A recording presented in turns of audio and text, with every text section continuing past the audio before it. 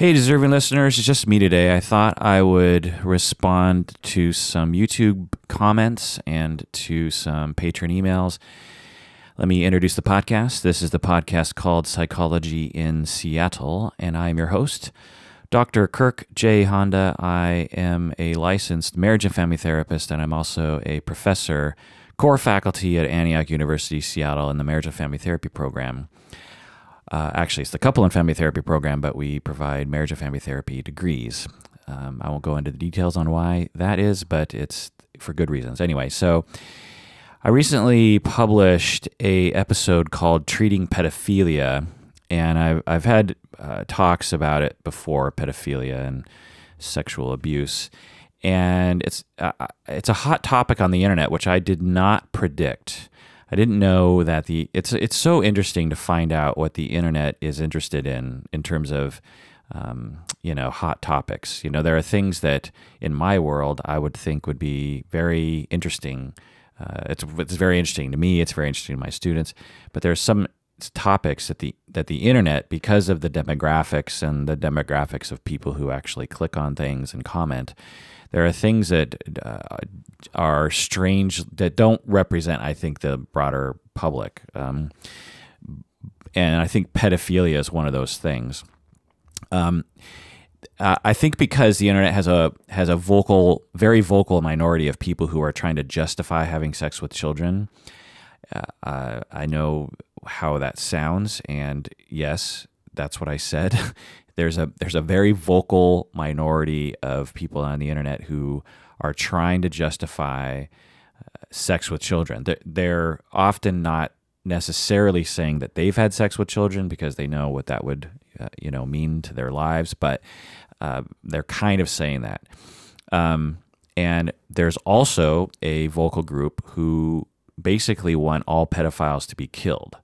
It's like, because in the episode in Treating Pedophilia, I was talking with Kate Stewart, and she has a group practice called Modern Therapy Seattle, and she wants to help prevent child abuse by working with people who are attracted to children and want to refrain from that. And so she wants to be friendly to those groups of people, to those people, so that they can get therapy from a therapist who isn't going to kick them out of therapy or report them to the police just because they have an attraction to children.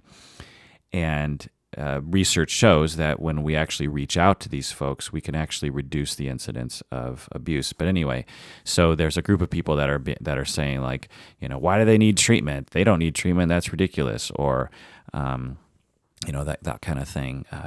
Children want to have sex with adults. I can prove it.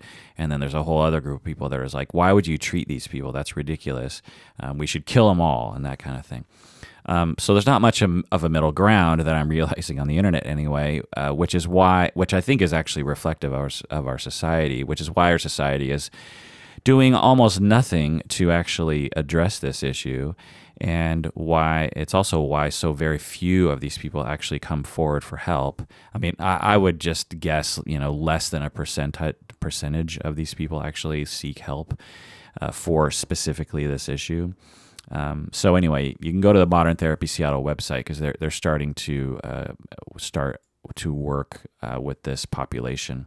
I don't know if they've actually worked out the details currently as of February 2018, end of February 2018 when I'm recording this. But anyway, one comment on this episode on YouTube I just wanted to read here. The person says, "I'm curious about the harm of the sexual act upon minors. Do you think the act itself is inherently harmful, or is it our social stigma around sex that causes such grave trauma? Why is sexual abuse so much more traumatic than other types of abuses? Or maybe that's not the case." And then I would respond to this. I said that, so this person's asking, do you think that, when children have sex with adults, it's inherently harmful, or if the social stigma around sex is what causes the trauma? And what I said was it can be both. For some, it's for many children, it's immediately traumatic and scary and damaging. Children immediately feel hurt and scared and traumatized. I mean, the thing to realize about trauma is that it's scary. And if you've never been sexually abused or traumatized, it might be hard to, particularly if you're a man, because you might have never incurred any kind of energy around this from anyone else, let alone actual abuse. And so it might be hard to imagine, but if you've been through it, you know what it's like. It's terrifying. It is destabilizing. It's terrifying because if someone is so willing to use you in this way, what else are they capable of doing? And what else is the rest of the world capable of doing? Are other people wanting to do this to me? Am I, if this can happen to me, because often sexual abuse is when you're with people like, cousins and uncles and aunts and babysitters and parents and grandparents and friends of the family and coaches. And so the idea goes, it's like, well, if someone who supposedly loves me and cares about me is capable of doing this, then can I really trust anybody? And often these people are sanctioned by parents and other caregivers. And so it's like, well, if this can happen right under the nose of my parents, then what does this mean exactly to my life? And I'm terrified. And a lot of people will report stuff like that. It's just really horrible. And I'm guessing if this has happened to you, that you might even be right now feeling some of that distress just thinking about it. I'm feeling some distress talking about it because of all the work that I've done with clients around this. I mean, it's such a common thing that people come into therapy for as adults. They'll just be like, so I was abused as a kid and I've never told anyone, and it's been affecting my entire life, and I've had a lot of trouble with sex and a lot of trouble with relationships and a lot of trouble with my self-esteem and everything. And so I'm 45 and I finally want help with that. I don't know what therapy can do, but blah, blah, blah. And listen to my episode on trauma therapy if you want to know my approach to that, because it's somewhat complicated, and I've learned a lot from my early practice. But anyway, so yeah, I mean, some people immediately experience it as traumatic and damaging. For others, yeah, sure. There are some children who will experience the sexual abuse not as immediately harmful. They will report that they felt confused, or that it was weird, or they might have even felt special because that their uncle who they looked up to was paying attention to them, or the older kid in the neighborhood was paying attention to them, and they felt, ooh, I feel special. So yeah, there can absolutely be quote unquote positive feelings associated with these events.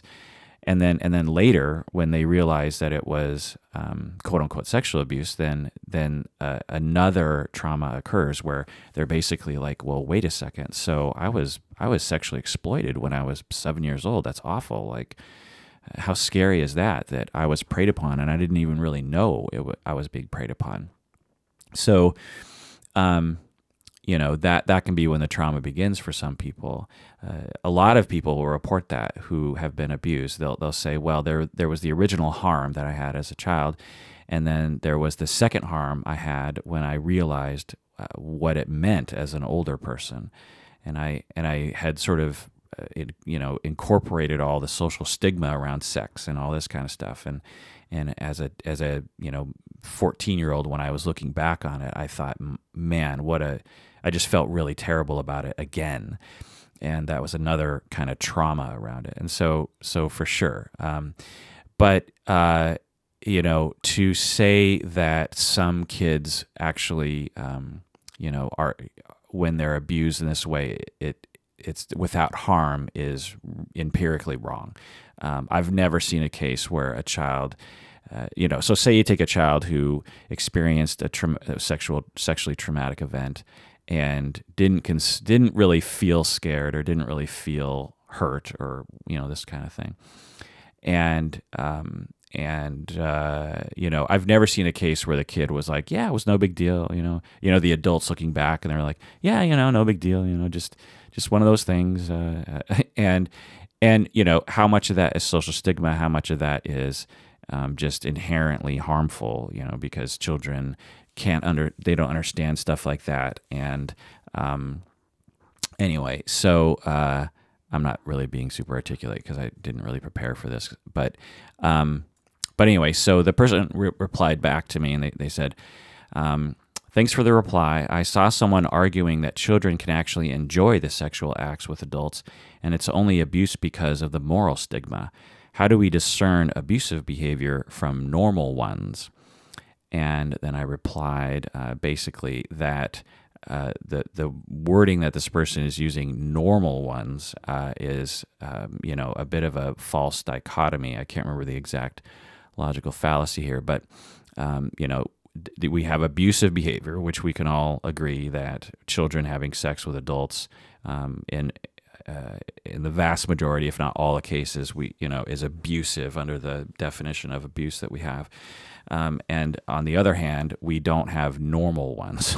We have less abusive or anomalously neutral, I suppose, possibly. But what this person is saying is, how can we discern between the situations where the children were abused or not abused? And what I basically said was, we can't discern them, and it's stupid to try.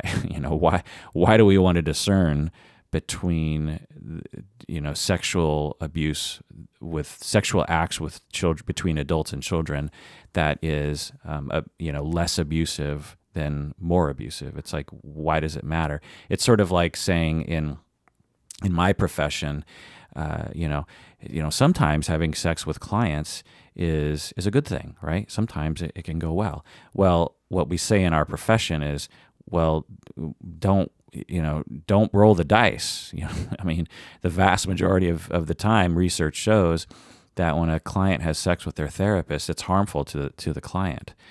And these are adults. So anyway, so the thing that I wrote, and I know this is a bit of an exaggeration, but to me, not really.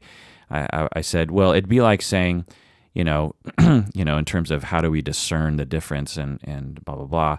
It's like, well, some people might actually enjoy being killed because they're suicidal and they're having trouble getting up the courage to actually kill themselves.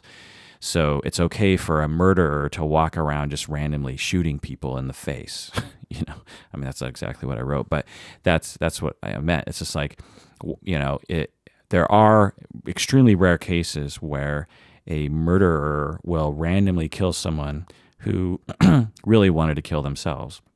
And of course, we can debate the morality of, quote unquote, allowing someone to kill themselves. But there are people walking around who are suicidal and are at that point where they really want to do it. And they've been that way for a long time. And it'd be like saying, well, so a murderer can walk around shooting people because, some of them want to die. So, da-da-da-da. It's just like, well,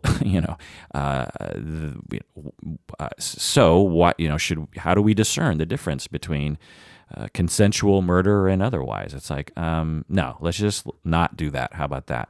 It's the same with sexual abuse, on the off chance that like 1 out of a billion cases, a child is not actually damaged by the act, then, we should try to discern or try to figure out the signs. It's like, no, how about we just avoid involving children in sexual activity altogether with adults? How about we just do that? Plus the argument that, well, it's just because of social stigma and that's why children suffer. It's as I've talked about in other episodes, it's really hard to tease out society from inherent reactions and stuff, because it's just impossible because we all grow up in a society. And so if it is society, let's say a majority of the reason why sexual abuse is harmful is because of society. There's no way to know the answer to that question, but let's say that it is. Well, okay, so what? We can't change society. And so until we actually do and actually can figure out how much society is involved and then somehow socially engineer our society to be less stigmatizing around sex in general, particularly sexual abuse, until we actually do that, then it doesn't matter is the point. Just because it's social stigma doesn't mean that we should allow it to happen. And I know, again, the people who are promoting the idea of having sex with children will say like, well, when homosexual, people, gay youth, gay teenagers are often very busted up on the inside about their sexuality, and that's society's fault. It's not their fault. And it's like, okay, I get that you see that as analogous, but we're talking about consenting adults. We're talking about or consenting people who are of consenting age, shall we say?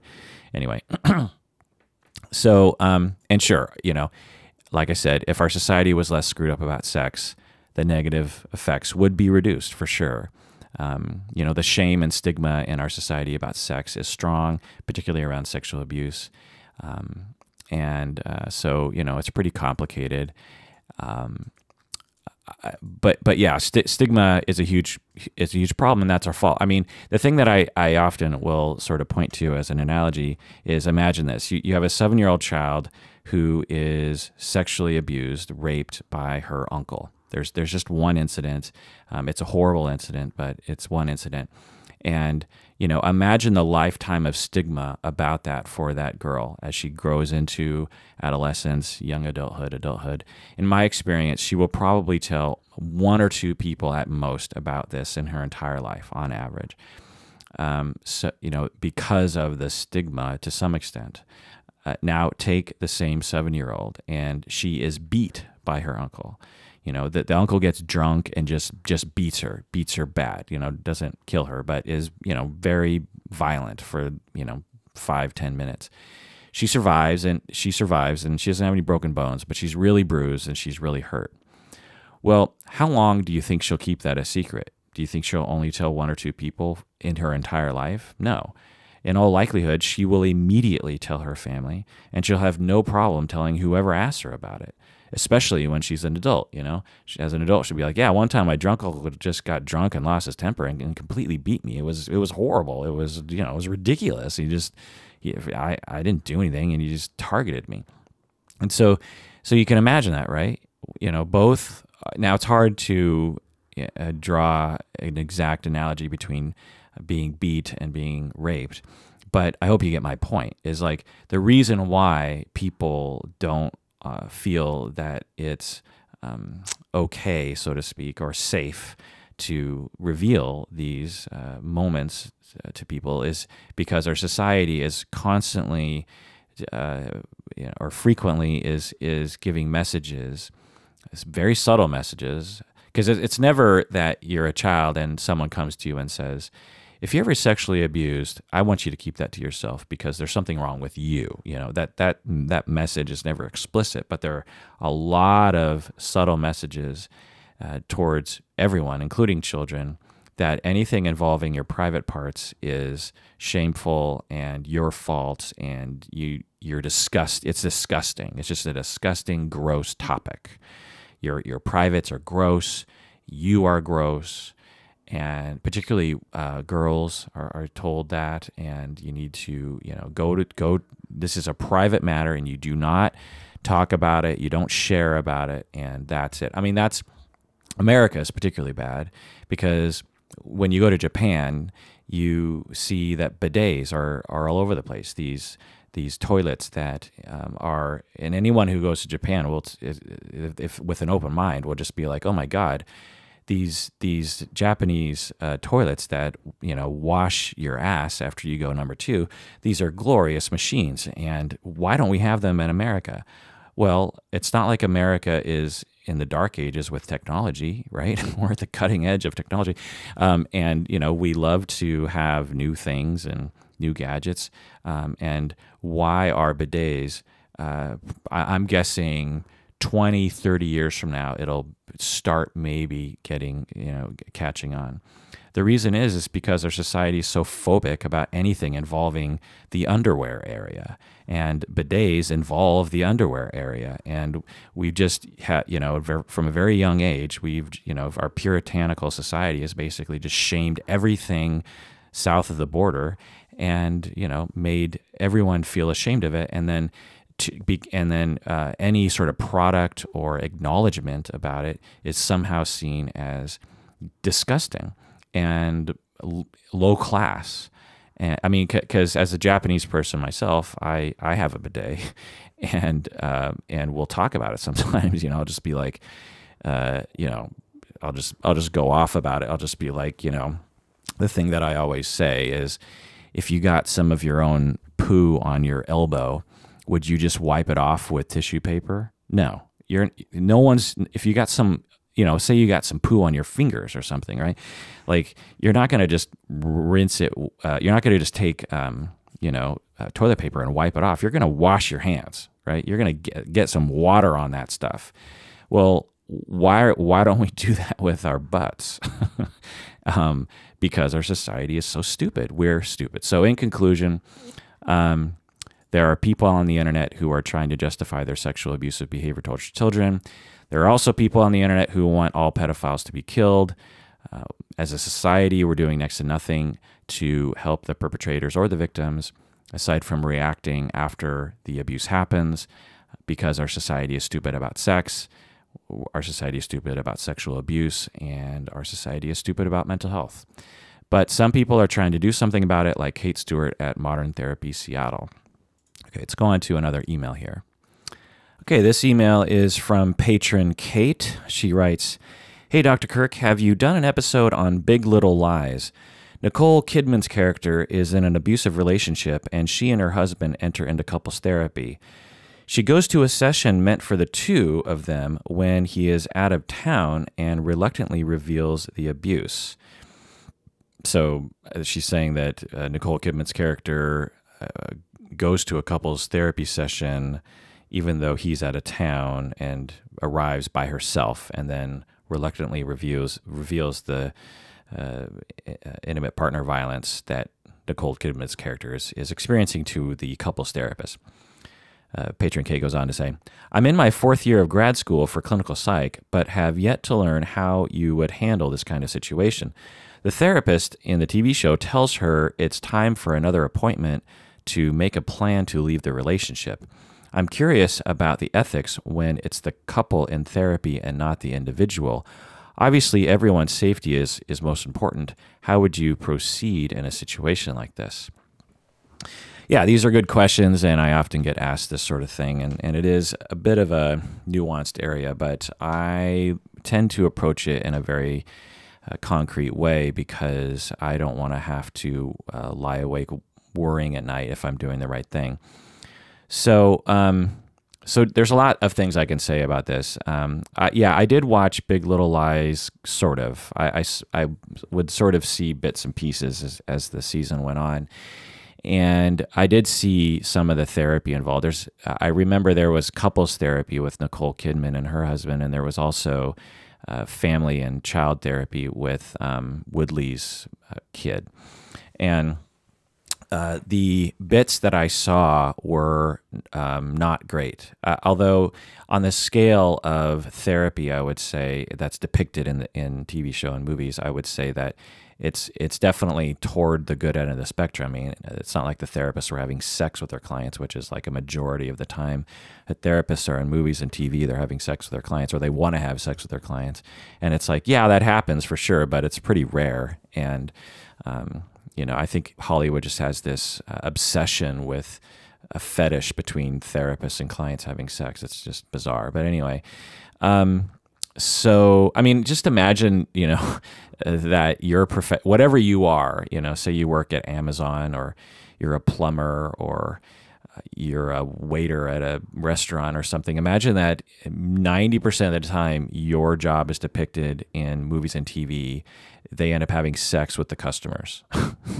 like just imagine that. It's just like, yep. Oh, a plumber. Whenever I see a therapist that enters into a TV show or movie, I'm like, oh, when are they going to start having sex with their client? Like, when is that going to start happening? Imagine that was your profession. Do you think you'd get a little bothered by that? Well, that's me. People, disrespect us and think we're ridiculous enough as it is. So we don't need that hanging over our heads. But anyway, the therapy that I saw, I would say that it was so. I didn't do a full survey of every single moment, but the little bit that I did remember seeing, I remember thinking that both the therapists were not great. The couples therapist, which I'll get into in terms of the ethics regarding meeting alone with one member, she basically, when she does get Nicole Kidman alone, she basically becomes extremely pressuring to Nicole Kidman's character to leave her abusive husband. It's a classic therapist mistake to make, and I've seen it a lot. So it's not like inaccurate, I would say. It's probably, so the way they depicted it, it's an accurate depiction of a common mistake the therapists make. But I want to tell you that, Patron Kate, as a clinical psych student, do not follow in either of these therapists' footsteps. The couples therapist meeting with Nicole. So say you are, as a therapist, you learn from your client that they are being abused by their spouse, and and they somehow reveal that. Well, if you watch the sessions with Nicole Kidman, she's not ready to. She's barely ready to talk about it, let alone leave her husband. And it's a very ignorant, almost abusive act for a therapist to become very pressuring. And the way that this therapist is badgering Nicole Kidman's character, you could almost consider it an inducement of projective identification from Nicole Kidman's character to the therapist to produce countertransference that the therapist then enacts a form of sort of therapy abuse in which the therapist is now controlling the client. The therapist is like, you need to leave.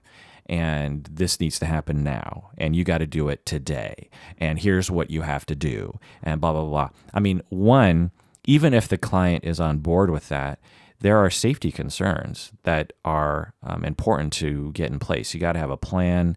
They have to be connected. Even when a client has come to me and said, I want to extract myself, let's make a plan. It can take months before they can actually take the plunge, because you got to get set up with shelters, money has to be worked out, family members have to be informed, they've got to get, their kids have to be often figured out, because there's real concern that the abusive spouse might actually react violently and maybe even kill people. So there have to be, it's a very careful process. It's not just like, packing up your stuff and leaving. Sometimes that's the best action, but sometimes it's not. And as a therapist, you definitely don't want to claim to know the right path here. You're a therapist. You're not a coach. You're a healer. You're a listener. You're an explorer. You're not a director. You're not a parent. You're not a police officer. You're not even a domestic violence advocate. You are a therapist, and that is your role, and that is a very limited role that you should stick to, professionally speaking. I mean, the thing I always tell my students when stuff like this happens, in situations like this, is at what point in your graduate training program did someone tell you that you should pressure your clients to leave their spouses if they're in an abusive relationship? What class taught you that? Was there a class titled how to pressure your clients to leave their abusive husbands, 401? And they're like, yeah, never. And I'm like, well, why do you think that is? And therefore, why do you think it's okay to do this? And where did you learn this? Well, where you learned it from was Society and Dr. Phil and Jerry Springer. That's where you learned it. You learned it in the graduate school of TV. And you need to really differentiate that. That's what culture has taught you, not what your graduate training program taught you. No domestic violence advocate would act this way. No one would pressure. Domestic violence advocate, good ones, do not pressure people. They explore it with people. They care, and they probably know that leaving the abusive spouse is the right answer.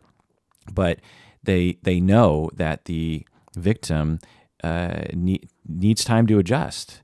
They've basically been beaten into a cult-like situation where they have done a lot of mental tricks to justify staying because they feel trapped. And it takes a while to change one's mind, and if you're the only person that they're talking about this with, which is likely, then you got to hold on to that connection, which means that you've got to, go to your own therapy and counseling and your own consultation to deal with your countertransference regarding your extreme need for this person to leave their spouse. So the couples therapist who meets individually with Nicole Kidman, in my estimation, was terrible. It was a very massive misunderstanding of what it's like to be abused and what it is to actually help someone in a situation like this. I have personally worked with abused spouses for years as they contemplate leaving. And the entire time, my countertransference is screaming at the person saying, you have to leave. This person is a monster. You have to leave. But I know better because I've made that mistake in my early career. I'd be like, I'd get real sort of, because to me on the outside it just seems obvious. It's like, well, obviously you're going to leave, right? Especially when the victim starts talking like they're not in love with that person anymore and they've wanted to leave for a long time. Just okay, well, let's do it. And then by the 5th session, I'm starting, in my early career, I'd get upset. I'd be like, why haven't you left yet? I'd have this attitude of just like, what's wrong with you? You haven't you left? And it just is this massive misunderstanding and lack of empathy for what it's like to actually be in an abusive relationship.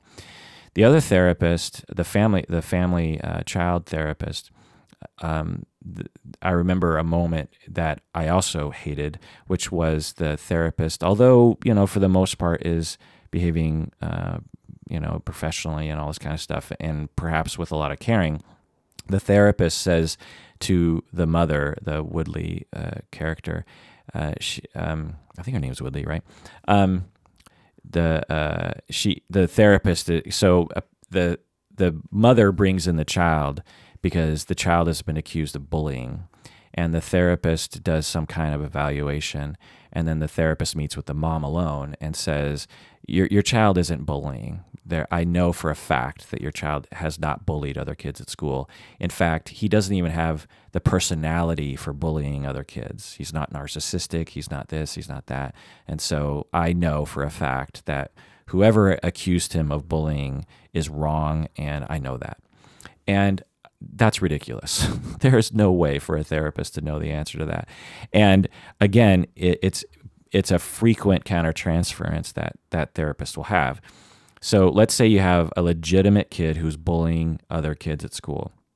Well, our cartoonish vision of what a bully is some kind of monster, right?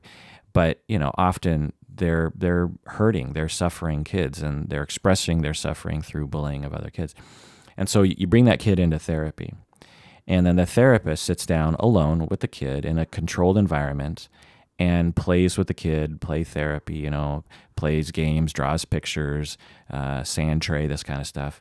And the kid doesn't exhibit any hostility or any anger or any bullying type behaviors while they're in session. And then the therapist is like, this is ridiculous. This kid isn't a bully. This kid doesn't match my template, my cartoon template of what a bully looks like. And there's no way this kid is bullying. And then the therapist starts to get this narrative in their mind that the school administration is ridiculous and these other parents are ridiculous. And if anything, this kid's being bullied himself. And I'm gonna fight this school, and I'm gonna tell the mom that whoever's doing this is ridiculous. This is a very common countertransference that therapists have, because when you identify with kids, you lose your self-identity and you lose your objective reality, and you want to believe that your kid and this kid wouldn't abuse someone. It's the same with parents, right? You know, when a kid gets accused of bullying, their parents will defend them. They'll be like, "No, my kid would never do that." Well, it's a normal reaction. In some ways, you kind of want parents who are like that, within reason, right? And so therapists are prone to the same countertransference. But I'm here to tell you that bullies, or quote unquote kids who bully, when they go to therapy, they might not exhibit that behavior. Plus, bullying can be a lot of different things, right? Anyway, so this therapist, without ever talking apparently with anyone at school, just meets with the kid maybe once, maybe even just for half a session, I don't remember, but not for a long time. Comes to the mother and just fuels the fire, really, by saying it's ridiculous this kid isn't a bully. Now, again, is an accurate depiction of a frequent mistake that therapists will make. But so both of these, now, of course, it's a TV show, so they need the plot to move forward, and they're using these therapists as sort of outside forces to help move the plot forward. It's a common writing technique where it's just like you create a crisis. One crisis is Nicole Kidman's domestic violence situation. The other crisis is the Woodley mom and her kid being accused of being outsiders and bad in the community and this kind of stuff. And so the therapists come along and sort of shine. They're sort of like the Obi-Wan Kenobis. They're the ones that say, here's what needs to happen and here's what you need to do. They sort of put pressure on the crisis in order to move the plot forward. I get that. But at the same time, the depictions should not be revered as good therapy. These are not good therapists. And it drives me crazy because a lot of my supervisees engage in this kind of behavior. And again, what I say is about, if someone did this about an evaluation of bullying, I'll say, in graduate school, what class did you take that gave you the notion that you would have the ability to know what a child is doing in school? What class had a chapter in a book or a module that taught you ways of detecting children's behavior outside of your office?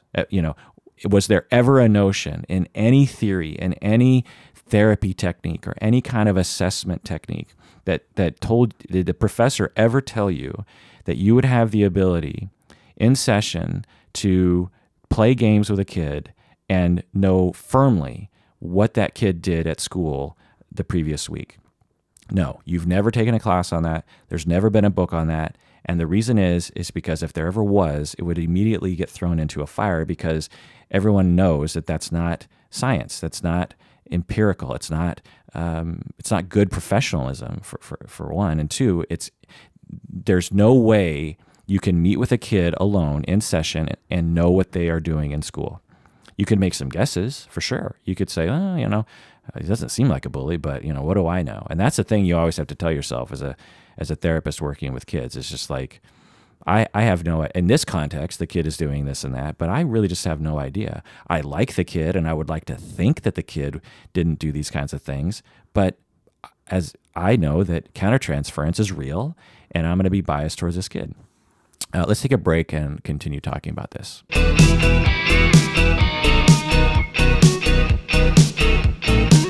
All right, we're back from the break. We have locked down the 10-year anniversary live show for August 2018. It's August 11, Saturday, August 11. Not sure on the time yet, so if you're wanting to save the date, August 11, probably the afternoon, 2018, 10-year live show. Also, if you haven't become a patron of the podcast, do so now. Go to patreon.com. That's the best way you can support us. Again, August 11, 2018, and Patreon. Okay, so to continue this conversation, you're asking, so just to wrap up the talk about these two therapists, I'll say that they exhibit a common mistake that therapists make in which they basically become extremely pushy. And honestly, it's the way I used to see therapy. When I was 24, 25 and decided I wanted to be a therapist, this is the sort of therapy, if I had seen it on TV, that I would have evaluated as good therapy. I would have been like, whoa, that's the kind of therapist I want to be. Because, we all want to be able to yell at people and we all want to be able to tell people what to do. And we all think we know what's right. Well, if it's one thing that 20 plus years of being a therapist has taught me is I don't know anything. I don't know anything about what's right. There have been people who have been in abusive relationships, very toxic abusive relationships, in which I, as a human being observing this with my clients, would say, man, you got to leave this person. This is awful. And I'm 110% sure of that. And through my exploration work and through the client's work and through the abusive spouse's work, 5 years later, the couple is still together and the abuse has ended long ago, and they've recovered and they've built a wonderful marriage. So, what do I know? And why do I want to know? And why do I think I know? And why am I so arrogant that I would possibly think I would know the right path for another human being? I barely know my own path. How do I, and at the very least, how do I know that it's the right path at the right pace? Think about all the times you've talked with friends about a relationship that you're in. Think about all the times that you've just been annoyed with how annoyed they get with you. They'll just be like, I don't understand why you're with this guy. Like, what's wrong with you? That why are you with this guy? Well, why are you still with that woman? Like, geez, and it hurts. It hurts your feelings. And you might not know why you're still there. And all you know is you're not ready to go. That's all you know. And you need someone to be able to be there with you and listen to you and not judge you. And what's it to them? What's it to you? It's the thing. It's like, why are you so pissed off and so pressury and so pushy about it? It's just so pushy, anyway. Again, very common mistake that therapists make. And I find myself, confronting my supervisees on this frequently. Sometimes it's the same supervisee that I will confront this on over and over and over again. Now, having said that, yes, there's a spectrum of taking on a responsibility regarding domestic violence that people will take. So some people will say, when I see abuse happen, I'm gonna attack it because it's unfair, and that's totally valid. Other therapists will say, like, well, if people ask me for help with it, I absolutely will help them with it, but I'm not going to go looking for it. So there's a wide variety of approaches to violence between adults. Child abuse, there's a mandate that we have to do something. But anyway, for intimate partner violence between spouses, there's different approaches to how vigilant you are in terms of attacking the problem. And when there is someone who is being victimized, they often will need someone outside of them to guide them in terms of helping them to understand that they are entitled to not be abused, because they might have been abused their entire life. At the very least, they've been abused as an adult for a while, and you start to believe that you deserve it, and you start to believe that it's the only sort of life that you'll ever live. And they need someone from the outside to say, like, you don't deserve that, and there are ways to get out, and there are support systems that can help you. And I'm here to listen, and I'm here to explore, and I'm here to not judge you, and I'm here to be here for you if you stay or if you go. But I'm here to tell you that I think that you're being abused, and I think that's unfair to you, and I think you deserve better. So you can absolutely have those kinds of messages for sure, and you should. But to say, like, the way that this therapist does in Big Little Lies, it's like, you're leaving tomorrow. Tomorrow, you're going to do this. And if you don't, I reject you. It's just like, come on. Now, you ask another question, Patron Kate, how to react when couples arrive as a single person. So in my experience, anecdotally, most therapists do nothing. And in my early career, I did nothing too. I would just be like, oh, one of the spouses showed up, and and Nicole Kidman shows up and says, oh, well, my husband's out of town, so I thought I'd show up by myself. most therapists do nothing, but it's a massive open door to legal problems and complaint problems, particularly if the couple is headed towards legal problems, which this couple is. The therapist knows that the client is, potentially heading towards divorce, and if there's a sticky situation like that, and a single shows up from a couple, you should definitely consider not having that session. But really, what needs to happen is this needs to be fully explained in the first session. What I say to people is, so just to let you know, both of you are the client. Both of you have signed my disclosure statement. Both of you have client rights. And if either one of you comes to therapy alone, or either one of you contacts me, or either one of you emails me or calls me, I will inform the other person about what you told me. So if you email me, I'm going to email both of you back, because I don't want any secrets between any of us regarding any of that kind of stuff.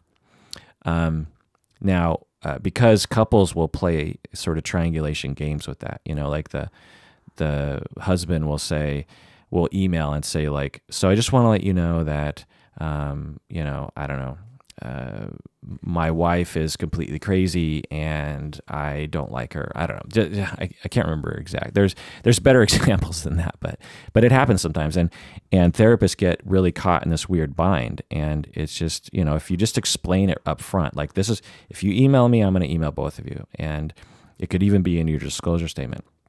If one of you shows up to therapy by themselves and the other person hasn't consented to that over, the phone or over email or something, then I'm just going to turn you away. I just really want to uphold the sanctity of the two of you, and I don't want there to be any games being played. And if you say that up front clearly, then you just follow that policy. Now, having said that, there's nothing wrong with meeting with one partner in a couple. I do it all the time. But it just has to be clear in the treatment plan, and it has to be consented to after you inform them about the pros and cons to that. And it's something that a lot of therapists, in my experience, don't do, mostly because they don't know that they should, and they don't know the pitfalls of not, and they don't know how. I've worked with a lot of experienced therapists 20 years into the profession who just are shy about all this kind of stuff. They just don't know what to say. And I'm like, well, let me demonstrate. Let me role play exactly what you say. And they're like, oh, okay. because in their training program, it just didn't come up, or they don't remember it or something. And so, anytime anytime there's a treatment plan, you have to be explicit about it. And in the first session, you would say, so I like to meet alone with my couples and families. I like to have individual sessions sometimes for various different reasons. And there are pros and cons to that. Here are the pros, here are the cons. What do you guys think of that? And they're like, yeah, sure, let's do that. Okay, so you document that you gave the pros and the cons for the treatment plan, and they consented, and then you're good to go. But without that conversation, without that documentation, it's a wide open door to a lawsuit. For example, a couple, you're working with a couple, a woman arrives alone, like Nicole Kidman. She reveals that her true feelings, that she wants to leave, or that she's being abused in some way. And the therapist encourages her to leave, and the wife leaves. She divorces, and then the husband now is upset. The husband is angry at you as a therapist. And whenever you have a client who's angry at you, they start looking for they start trying to find ammo that they can get you with. And when they come across this treatment anomaly in which you met alone with his wife for a couple sessions, he'll start consulting with lawyers and ethics experts to see if he can sue you for it. And he can. If you didn't have conversations about the change of treatment plan or about the informed consent, then he has grounds. And so he could say, look, the therapist changed the treatment plan and just arbitrarily change it to individual therapy without talking with me first. And he would have a valid legal complaint, not only against your license, but also in civil court to sue you.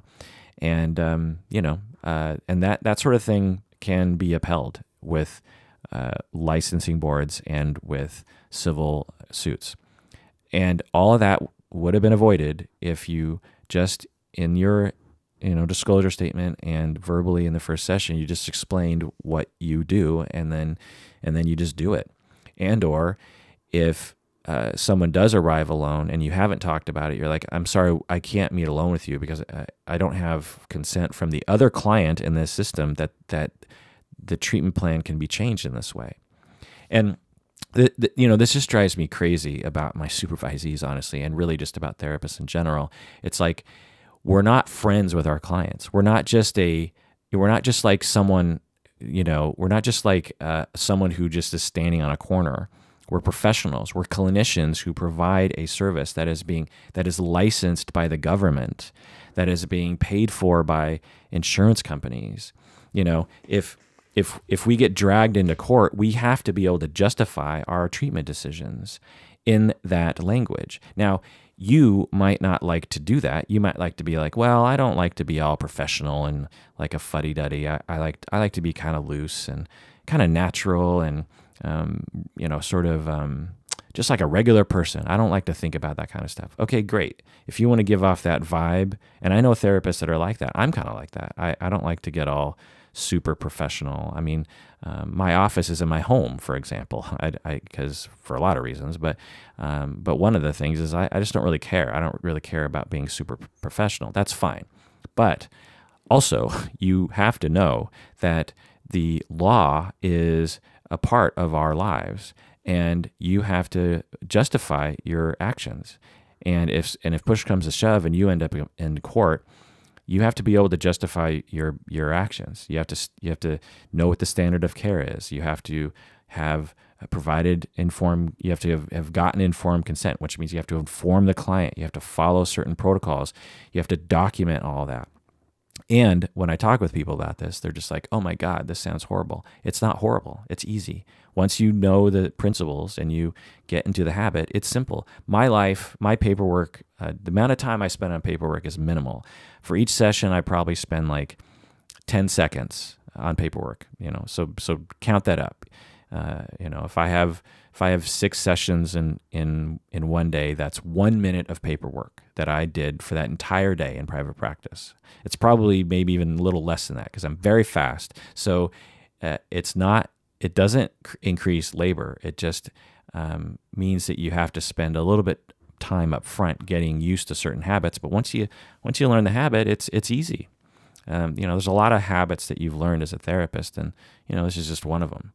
And I have worked with therapists who hire me as an ethics expert, as someone that can help them extract themselves from situations like this or can help them in court. And 99% of the time, maybe 100% of the time, the problems that people come to me with could have been solved if they just would have done stuff like this up front. Just little things that they could have done up front, and they could have avoided the entire problem. And believe me, if you're a therapist, you know how terrifying it is to be dragged into court being accused of doing something wrong, especially when you have no way of justifying your actions. You have no paperwork, you can't, you don't have a leg to stand on. It's terrifying. You lie awake at night, worrying about losing your license and being humiliated and being called out as, incompetent and stuff. It's horrible. So again, we're not friends, we're clinicians. We provide treatment, and there needs to be a treatment plan. Now, some of you professionals out there fully know this. I know, Simon being one of them, who I talk to sometimes. There are people out there I know who are extremely professional, and as I'm saying this stuff, they're just like, yeah, I do that all the time, and I commend you for it. And you know how wonderful it is to be that way because you don't have anything to worry about. Anyway, so let's go on to another email. Okay, this email is from patron Yunji. Yunji writes, mentalizing versus projection. What is the difference, and how do you reliably know you're engaged in one and not the other? So mentalizing versus projecting. This is a very good question. Mentalizing is the ability to conceive and make good guesses about what is happening in another person's mind. We actually develop this at an early age, but there's a time when we're infants when we can't mentalize. And some people who are abused actually or have other kinds of issues developmentally, where it makes it harder for them to do this, or they have a delayed ability to mentalize. So, for example, when they'll do experiments on kids, and they'll have a ball, and they'll put the ball in a bucket, and then you'll have a kid, an experimenter, and a teacher, so we say, and you put a ball in a bucket, and then you turn the bucket upside down, so the ball is, the bucket's on top of the ball, and then the researcher says, "Okay, teacher, leave the room." And the teacher leaves the room, and then while the teacher is out of the room, the researcher takes the ball and puts the ball in their pocket, in the bucket, but puts the bucket back, upside down again. And the researcher says, "Teacher, come back in." And kids who are young, younger, will say, so the researcher will say, "Where do you think the teacher thinks the ball is?" And a younger child will say, "The teacher thinks the ball is in your pocket." And an older kid will say, "The teacher thinks the ball is in the bucket." So I hope you understand what I'm saying here is that, the ability to know that this other person has left the room and therefore doesn't know that you've moved the ball. And when they come back in, they're going to think the ball is in the bucket, which is not true. The ball is not in the bucket. The ball is in the researcher's pocket. So that's the ability to mentalize. Now, that has obvious usefulness in terms of being able to operate in the world, but it also gives you the ability to empathize. It gives you the ability to be in someone else's shoes. It's like, if you have never been abused, say if you've never been sexually abused, the ability to mentalize is the ability to imagine what it would be like to have been sexually abused. Particularly, if you listen to people describe. For you, if you've never been sexually abused or sexually threatened at all, which would be hard to believe, given the wide variety of harm that happens to human beings. But anyway, it's if that's never happened to you, it might be really hard for you to imagine what that is. You'd just be like, well, I think you're exaggerating. I think you're making that up.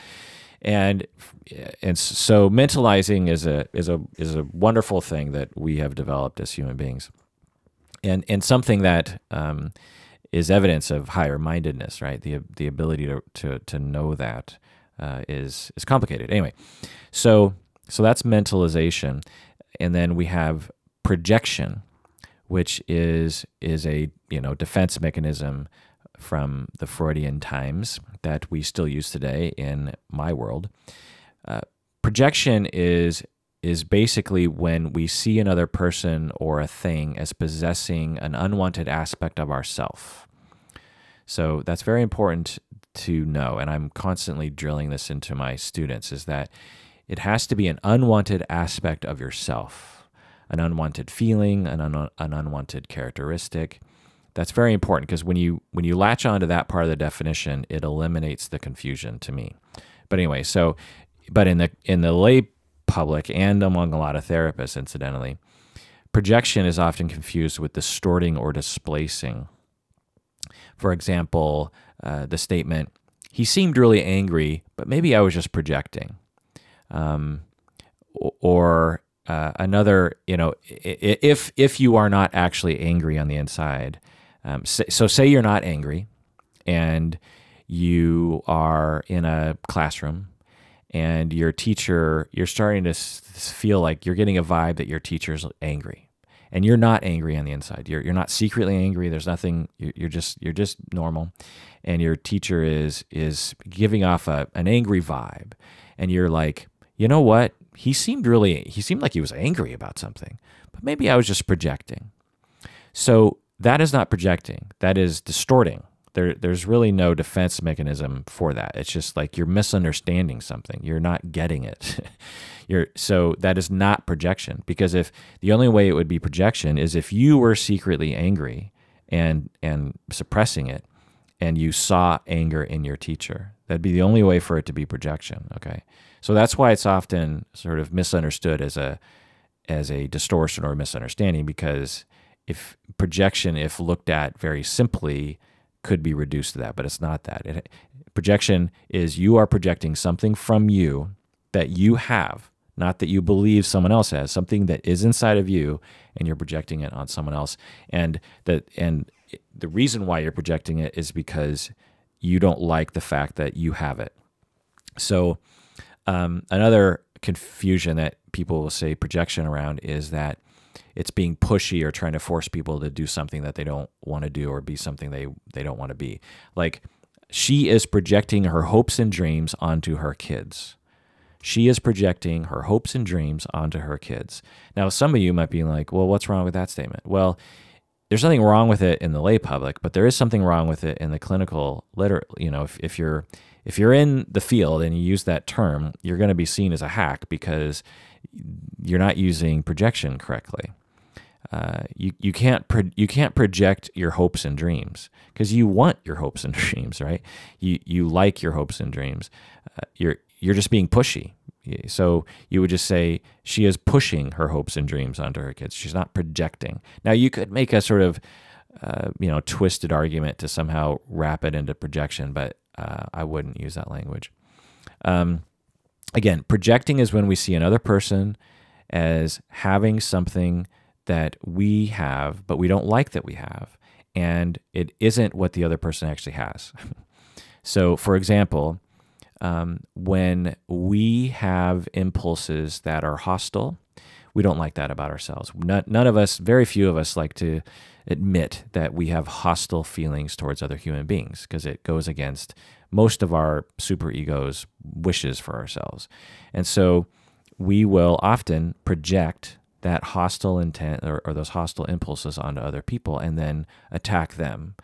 So we might look at a politician, say Donald Trump, and look at him and say like, oh, he's so hostile and aggressive and he's so mean and stuff. And maybe he is, maybe he is, but he's a very convenient target of projection because it allows people, if they need to, offload their hostile impulses themselves onto someone else. Another example of projection is this is a classic one. A man is having an affair, so he's actively cheating, but and he's not a psychopath. So on the inside, he's actually really busted up about it. He doesn't like the fact that he's cheating, and he's really quite ashamed of it. And so his ego says, well, how about we just project it on other people, and then you'll be distracted at the very least, or even best, maybe you won't even notice that you're the one who's doing it. And so what the ego will do is like, well, how about we just start accusing your wife that she's cheating all the time? So it's a classic projection where a man is having an affair, but he's obsessed with the notion that his wife might be having an affair. And he's like, you're having an affair, aren't you? You're attracted to other men. I saw the way you look at that other man, blah, blah, blah, blah. But actually what's happening is he's the one having an affair and he doesn't like it. He's very upset about it on the inside. Another example is, it's popular, is a gay politician who lives in a conservative community and feels unsafe to actually even explore his own sexuality, sees gay men as a threat to society. So in this way, he's projecting. So on the inside, he has a fight that's going on between his sexuality and his judgment of it. And so he externalizes that in that way. Anyway, it's sort of a projective identification in that sense. But anyway, so again, projection in the lay public is often used to mean putting something inside someone else's head. But again, that again is just a distortion or a misunderstanding or something. Now, it could be a projection if the thing we are putting inside someone's head is actually something that is a denied part of self. Like, I was really insecure at the party. I thought everyone was looking at me funny, but I was just projecting. So yeah, you're distorting other people's point of view of you, but it's also a projection because on the inside, you're actually beating yourself up. You're saying you're ridiculous. Everyone thinks you're stupid. And then, but you don't like that about yourself. You don't like the fact that you're beating yourself up. So you actually project that into other people and see everyone as beating you up when in fact they're not. Now, projective identification is a whole other thing in which I've done several episodes on, but in a nutshell, it's when we actually socialize another person to agree with our projections. And in doing so, we basically recreate our past relationships. In an attempt to create comfort and perhaps to create a corrective emotional experience. All right, well, that does it for that episode of Psychology in Seattle, in which I talked about those things. Let me know what you think. You can email me at contact@psychologyinseattle.com. That's contact@psychologyinseattle.com.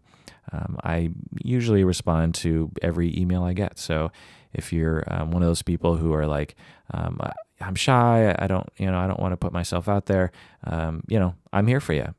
The only reason why I do this is because of you. If you weren't listening, I would not be doing this. I would be doing something else. So if you email me, that is part of the gig that I consider that this gig entails, is that it'd be like if I was giving a lecture or a talk or a presentation and no one showed up or no one had a reaction, then I just wouldn't do it anymore. I'm not doing this just to hear myself talk. I mean, I'm a bit narcissistic in that way, but not that narcissistic. So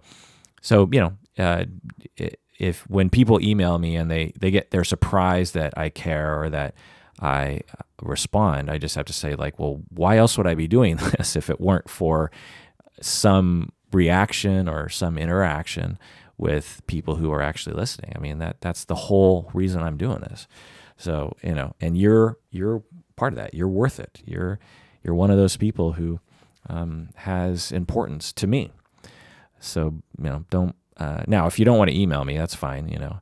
I can take a rejection. No, just joking. That's not what I'm saying. But what I'm saying is, if you want to email and you've been, refraining because you don't want to bother me or something, just know that it is the opposite. It actually gives my day a little happiness to know that you're out there. All right.